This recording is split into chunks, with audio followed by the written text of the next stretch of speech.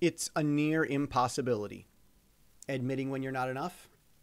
The older generation is responsible for the glass ceilings it places above the next generation. If you are in that older generation, you must blame yourself for everything that hadn't gone as you'd hoped.